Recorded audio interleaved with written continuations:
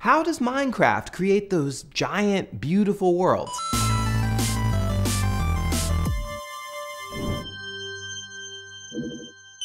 As one of the biggest, most successful games on the planet, Minecraft needs no introduction, but here's one anyway. The game about pickaxing through blocks has sold over 54 million copies, and, you know, it's even made its way onto the game show set. Minecraft's maker Mojang was recently purchased by Microsoft to the tune of $2.5 billion, propelling its creator Markus Persson, aka Notch, into this fabulous lifestyle of the rich and famous. He recently outbid Jay-Z and Beyonce for a house in the Beverly Hills. One of the reasons for Minecraft's continued popularity is that it never gets old. If you tire of the environment that you're playing in, you can just start over and the game will generate an entirely new world for you. These worlds are massive, with breathtaking areas that are geographically distinct. They have diverse biomes such as tropics, frozen tundra, forests, and mountainous terrain that are totally unique to your game. I was really curious about how all of this works, so for today's episode, we're peeling back the layers to the world of Minecraft block by block. The way Minecraft builds its protean worlds is by what's known in game design as procedural generation. It sounds complicated, but procedural generation is simply when a formula is used to randomly create a game's content. You see it in the vast prehistoric planets of No Man's Sky, the shape-shifting ruins in Spelunky, and the variety of ledges that we fall from in Worms. Because the content is random, you can play it forever, metaphorically speaking. But here's the difficulty. Complete randomness is no good. If the game generated things completely at random, you'd end up with nonsense environments where cats live in the ocean and trees grow upside down. This is where procedural generation comes in. It's a way to govern the randomness and make it obey some basic rules. An easy way to think about this, according to Daniel Cook, designer of Tripletown, is as a dress-up paper doll. You have a number of shirts, hats, scarves, and pants which can be combined on the body to create a large variety of different outfits. But then there are items that you would never match together, like cowboy boots with swim trunks or a top hat with a tank top, unless you're a runway designer. Replace the shirts and jeans with green hills and mountains, and then you start to have a very rudimentary version of Minecraft. Every game uses procedural generation differently, so the way that Minecraft assembles its terrain is uniquely its own. But the procedural generation in Minecraft and many other games is based on a very basic kind of procedural generation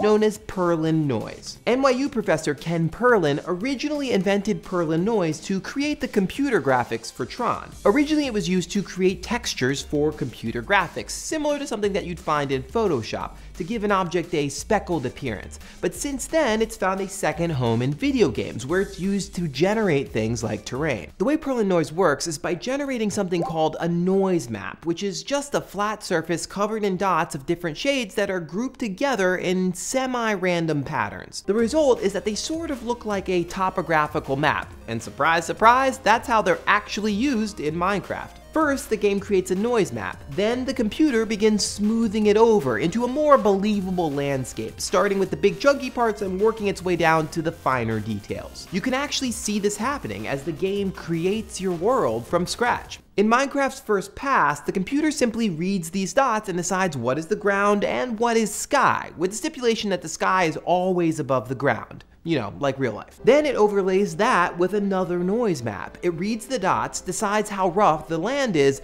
and now you have a distinction between valleys, hills, and craggy areas. Next, it adds the small touches, like lakes, trees dotting the mountainside, and a happy little cloud. There's a lot more to it, obviously, but that's the general idea. If you want to learn more about Perlin Noise, we'll link to some resources in the description, and if you want to hear from the man Perlin himself, check out this talk that he gave on computer graphics. Okay, that's really cool, and Minecraft can make beautiful worlds, but how exactly does all this procedural generation make games better? Well, for one thing, they gave games a huge sense of scale. The size of Minecraft's worlds, for instance, is vast. There's actually a YouTube channel that documents one man's insane quest to reach the outer edge of Minecraft. So far, he's put in over 180 hours, and at the current pace, he'll get there in like 22 years. But it's not just a sense of overwhelming vastness. Procedural generation creates fertile grounds for what's known as emergent behavior. Emergent behavior is when a game behaves in a way that the designer hadn't intended,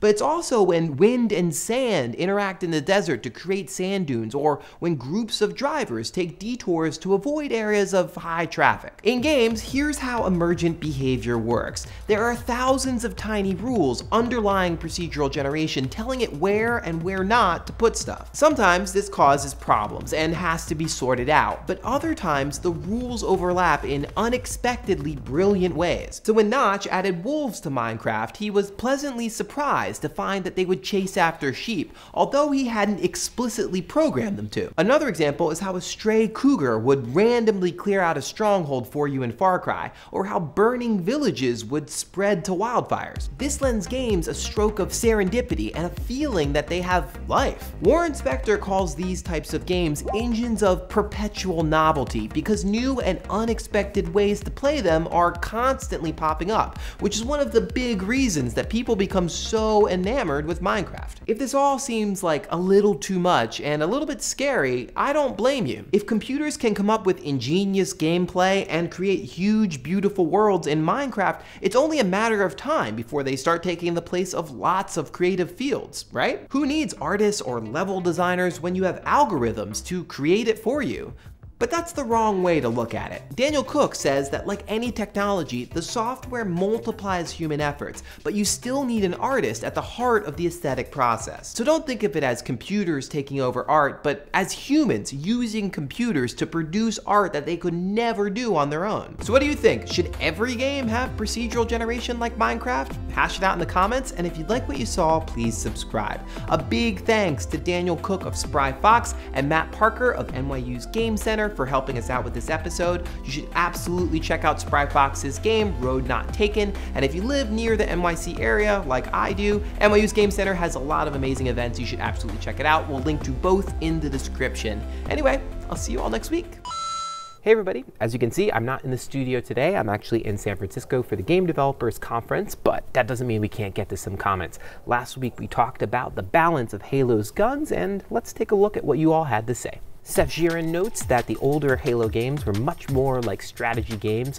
They required you to have maybe a little bit more patience, to wait until your enemy's shields were down. It had this real tactical element to it, and there's certainly been a big evolution, obviously, and a lot's changed over the last 15 years over Halo's life cycle. So what you see now is Halo trying to keep up with other first-person shooters, but Seth will always be there for the first round of Halo games. Totally agree with you. The Hilaire argues that the balance things that I talked about in the episode actually go far beyond just the guns and extend into other areas. I didn't really get into the vehicles. Clearly they have a system all to themselves. Remember, in the last Halo episode, I talked about the balance of each individual system between the military guns, which had their own kind of rock, paper, shotgun sort of system, and then on top of that, you had the randomness of the Covenant guns, and then you layer on top of that, you have the vehicles, and I didn't even get a chance to talk about the level design as well. Verticality, for example, is a big thing that designers often play with, being able to take certain vantage points and whatnot. So yeah, you're totally right on in terms of identifying some other systems that add the level of complexity, adds that level of complexity that makes Halo so beloved. SodaPop67 thinks that they've caught me in a little bit of a contradiction.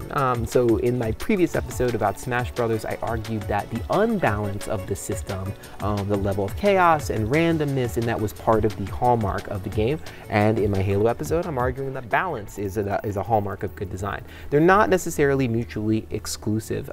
It's just a matter of making sure that you're kind of on one spectrum or the other. I'd like to think that out of Smash Brothers, unbalance comes this sort of like level of balance. It's really a question of whether or not you turn the balancing aspects of the game over to the player, or whether the designer tries to create them themselves. So I do think that you can sort of have these two sort of poles where you have something that's chaotically unbalanced, or something that's systematically balanced, and in each individual case you can have something that still is altogether a lot of fun to play. Hayden Naughton astutely points out that I didn't talk about grenades.